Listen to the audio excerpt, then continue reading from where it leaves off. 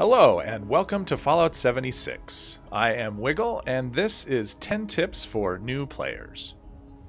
Now this is not meant to be a definitive list by any means. There's going to be lots of other information that you can get. This game has a lot to know.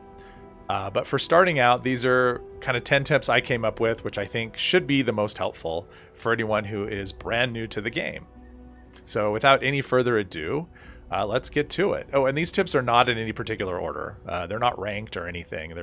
They're in a random order for the most part. So you're fresh out of the vault. The first thing I would recommend, tip number 1, would be to join a team. More specifically, a casual team. Now, teams are accessed through the social menu right there. And as you can see, there are many different kinds of teams. There's what do we have? If we were to create a team, let's see, there are 6 different kinds of teams. But the one we want to concern ourselves with the most, especially as a new player, is casual team. You get +1 intelligence for every member of the team, including yourself. And a team can consist of up to 4 people. So if you have a full team, that's an extra 4 intelligence, which it translates to about, it's 2% roughly, more experience for every 1 point of intelligence. So a full team of people would give you 8% more experience for just whatever you do, you know, crafting food or discovering locations, killing enemies, you know, completing quests, whatever. So you will level up quicker if you are on a team than if you're not on a team. Now, say all the teams here were full, you know, you weren't able to join one. You just go in to create a new team and you create your own. And even if you're the only person on it, that's still a +1 intelligence bonus. Other benefits to being on a team, especially if you're a low-level player. A lot of times, high-level players, if they see a low-level person join their team, especially a brand new player, they may travel to that person and give them things. They may give them healing items or weapons or ammunition, armor, whatever. I mean, I wouldn't expect that to happen, but it does. It does happen. So that's another benefit to being on a team. So that is my first tip. Now, tip number 2 would be don't always take the direct route to places. So the first location that you're going to be given to go to is this one right here, called the Wayward. And as you can see, there's other locations along the way that if you just went a direct route right to the location, you would not go to these places. And these locations can have weapons, they can have food items, they can have scrap. You know, junk in this game is very huge. So there's all kinds of things. Plus you get experience every time you discover a location. And so there's a lot of things you'll see. If you just follow the quests, there's a lot of stuff you're going to miss. So you definitely don't want to just go directly from A to B. You want to detour as much as you can. Plus it's fun to explore. I mean, that's a big part. As you can see, it's a very big map. There's a lot of locations around the map. And there's a lot of cool stuff to see that you won't see if you just, you know, follow the quest markers. So yeah, that's number 2. Tip number 3 is loot everything, which means not only pick up every scrap of junk, but anytime you see a body, like this one right here, I mean, we're still right at the vault. And this also goes with with tip number 2 with the detours. You know, so we're supposed to go that way, but if we go this way, right here, we can get some ammunition, a stim pack which heals you, a weapon, and money, which is just you can turn into paper. And you just go down, just explore the area. There's other things like when you explore. See, there's a container. We've got a stim pack. We've got a disease cure. There's a dead body. Now, this one wasn't one that I killed, so I can't loot it. It was already dead. But as you can see, we've got all kinds of stuff. Just by looting everything. And if you go down a little farther, there's grenades, Molotov cocktails. So there's weapons you can use. They're throwable weapons. And there's also ammunition boxes around and bags. See, this has ammunition in it. This will have ammo in it. Just get in the habit of just looting every container you come across. And, you know, you won't have to eventually. But when you're early on in the game, it's very helpful just to pick up absolutely everything.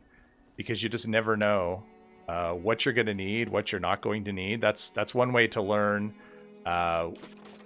what items contain what kinds of scrap that you like. It's a good way to get scrap. It's a great way to get ammunition, especially early on, because you will not have resources to craft ammunition at first. And so everything you can get. So as you can see, just like every kind of container just has stuff in it. So yeah, that's loot everything. All right, tip number 4. You've looted everything, but what you need to do is scrap everything as well, especially early in the game. You want to scrap everything, and that includes junk items, weapons, armor. I mean, obviously not the stuff you're using, but you'll pick up multiple versions of the same thing. And so the stuff you're not using, you want to scrap it. And you do that at workbenches. Now, this is a weapons workbench, but there's also workbenches for armor and chemistry and ammunition, power armor. There's a few different kinds of workbenches, and you can scrap anything at any of them. And as you can see, this is the junk I've picked up just in the short time since leaving the vault. And number 1, junk is heavier when it's not broken down. So you can see what I'm carrying around is 259 is my total. You know, you can see that in the lower left right there, 259. So I'm actually carrying more than I'm over capacity. So if I just go over here to scrap and do the scrap all junk, which is down at the bottom of the screen, scrap all junk. And you can scroll through the list and it's going to tell you all the components you're going to get by scrapping. So once I do that, I'm still over capacity, but not by as much. But I also picked up this pipe pistol, which I don't need. And in this game, you learn weapon modifications and armor modifications from scrapping weapons and armor. So every time you scrap weapons or armor, you have a chance to learn modifications. Now, I probably won't learn anything here because I know most of the modifications for these weapons already. Oh, see, I learned one right there. Muzzle brake for the pipe revolver. So just by scrapping weapons and armor, you learn the modifications for them. So yeah, scrapping reduces the weight that you're carrying around, and it also gives you raw materials, and it helps you to learn modifications for weapons and armor. So yeah, that's number 4. Tip number 5, and this goes along with the scrapping, and that would be tagging things for search. And what I mean by that, suppose you were going to craft a weapon, say we're going to just a pipe pistol, and you can see on the right what you need: adhesive, gears, oil, screws, springs, steel. Now, I happen to have all the components I need to craft that, but suppose that you didn't. Well, there's an option you can see there on the bottom, and it depends on if you have a controller or a keyboard or whatever, but you can actually tag for search. And when you do that, it will actually tag the items that you are missing.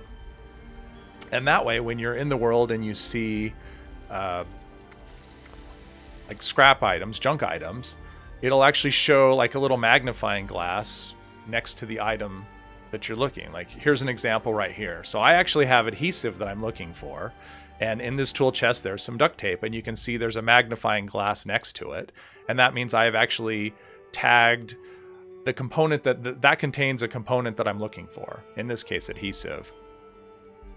Another way to tag for search is, say you have some of the item that you're looking for but not enough, you can actually go into the junk tab in your Pip-Boy, and at the bottom of the screen you see there's a component view. So if I do component view, it actually shows the basic components, and from here I can tag whatever items I want. So say I'm looking for aluminum and it's not, whoops, do that again. Say I'm looking for aluminum and it isn't tagged, and I want to highlight anything that has aluminum. I just do this, and now anytime I come across something that contains aluminum, it'll show the magnifying glass. So there may be times when you don't want to pick up everything, especially later in the game, or in case you're over encumbered, something like that, and you only want to pick up the items that you're looking for. This is one way that you can do that. So yeah, tagging for search can be extremely helpful. Plus, early in the game, you don't necessarily know what junk items contain what components, and that's also a good way to learn. I mean, you'll learn over time, but that's a good way to kind of figure out what items contain the stuff you're looking for, like screws and adhesive. Those are going to be pretty common things you're going to want. Yeah. Anyway, yeah, that's number 5. Tip number 6 is to sleep.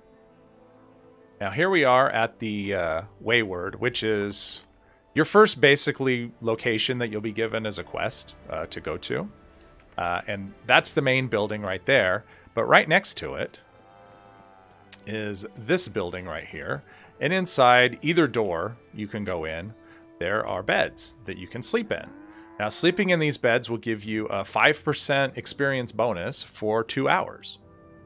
So just by sleeping, and it only takes, maybe 30 seconds to get that bonus, you'll be set for 2 hours and you'll get a bonus. You'll level up quicker. You'll get 5% more experience. Now, if you happen to die out while you're doing stuff, that bonus goes away. So just keep that in mind. But that's, if you're interested in leveling up quicker, getting more experience from things, then yeah, making sure that you have that you're well rested, that you've slept, is a good idea. Now, this isn't the only place that you can go to sleep, but this is an easy place early in game. You don't even need to have your camp or anything. You can just come here and boom, there's your well rested bonus. So yeah, that's number 6. All right, tip number 7: don't buy from machines. And what I mean by that, we're still at the Wayward. And you'll see these machines at other places, at train stations and whatever. But I'm talking specifically about ammo machines and medical supply machines. Now, these aren't players selling. These are just in the game, right? So medical supplies you'll see, and these prices are high. These are high prices for, you buy chems there, like stim packs for 72 caps, Rad-X for 60 caps. Those are high prices. You don't want to pay that. And plus that stuff is pretty plentiful all over the place, so chances are you won't need to buy it. Depending on how you play, you might, but that's not the way to do it. Ammunition is pretty bad as well. So pretty common ammunition types, 45, 5.56, those are pretty commonly used. And as you can see, they want 5 caps for 1 round of ammo, which is really high. You don't want to be doing that. Early in the game, it's not like you have an abundance of money, and you don't want to use it that way. So yeah, that is number 7. Don't buy from machines. Don't buy anything from machines at all, especially early on in the game. Tip number 8. It's actually 2 in 1. Visit player camps and check player vendors. So these icons on the map, as you can see, these are player camps, and you can fast travel to them. They're not like regular locations where you have to discover them first. Player camps you can always fast travel to. And as you can see, if we zoom in, there's 2 symbols. This radioactive one, the red one, it means they have a shelter, an underground shelter at their camp. And the V means they have player vending machines. And if you hover over the camp, it'll actually show you the types of things they're selling. This person has armor, weapons, meds, ammo, plans, drinks, stim packs specifically. And so it tells you they might have the kinds of things you're looking for. And sometimes vendors can be hard to find. This one wasn't. I just fast traveled. This was the spot I landed in. And the vendor is just right here. This is a player vending machine. And this is different than the other machines at the other designated location. This is one that a player put their own stuff in and set their own prices. So if we look at the vending machine and say we're looking for stim packs, we go over to aid, and you'll see somewhere stim packs. They're 35, which is still kind of expensive, but it's half the price that they were in that other machine. So even that's kind of expensive. It's still cheaper than, it'll still save you caps. And then if we go over to ammo, as you can see, for the most part, the ammo is 1 cap apiece, which is way cheaper. So instead of spending 5 caps on 1 round, I can get 5 rounds for the same amount of ammo, or for the same amount of caps. And in some cases, if you want cannonballs, this person just wants to get rid of them and they're free. But as you can see, that's visiting a player vendor is a much better option in terms of just stocking yourself up. Now, it's kind of hit and miss what you'll find. Sometimes you'll find one that has ammo and no stim packs. Sometimes you'll find one that only sells stim packs. Sometimes you'll find one that doesn't have anything in it. But it's pretty much always cheaper than if you were just to buy from a train station vending machine or the vending machines at the Wayward. And another reason to visit players' camps is to pick up... Now, this character's discovered a lot of locations on the map, but say you hadn't, say you wanted to go to this train station right here, but you didn't have it on the map, well, you could just fast travel to this player's camp, and then it's a short walk. that location. So player camps are good for that as well, for picking up new locations. So yeah, it can be very useful. So that's number 8. Tip number 9. So here we are at a train station. This is the White Spring station, but this is a train station. And train stations they're pretty typical. The layouts aren't identical, but they all have kind of the same thing. They have a machine to put your unwanted legendary items in. They have a stash box for you to store things. They have these rip-off machines right here. There's a vendor bot inside that you can interact with. You can buy and sell things to that guy.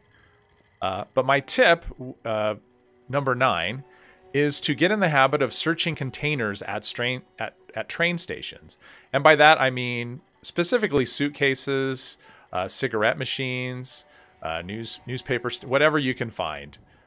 These kind of things, little doctor's bags. There's a stim pack in there. You can get like these little sacks kind of things. And the reason for that is that train stations are where people go. They go to dispose of either to sell inside or to put in that machine, their legendary items. But they end up with unwanted things as well. They just can't fit stuff in their stash, or they just don't want to bother with it. And so sometimes people put stuff in suitcases or in these random containers. And you can find weapons, armor, maybe rare plans, maybe stim packs, ammunition, all kinds of stuff. I mean, you won't always. I mean, obviously not. There's nothing here this time. But very frequently you will. I mean, I found all manner of things, sometimes really good stuff. So just get in the habit of anytime you go to a train station, just search the containers that are just around the station, and you'll be surprised. You will frequently find stuff that other players have just left there behind. I do that all the time.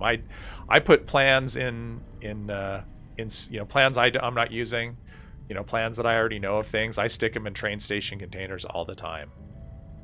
So yeah, that's tip number 9. Okay, here we go. Last tip. Number 10 is to join events.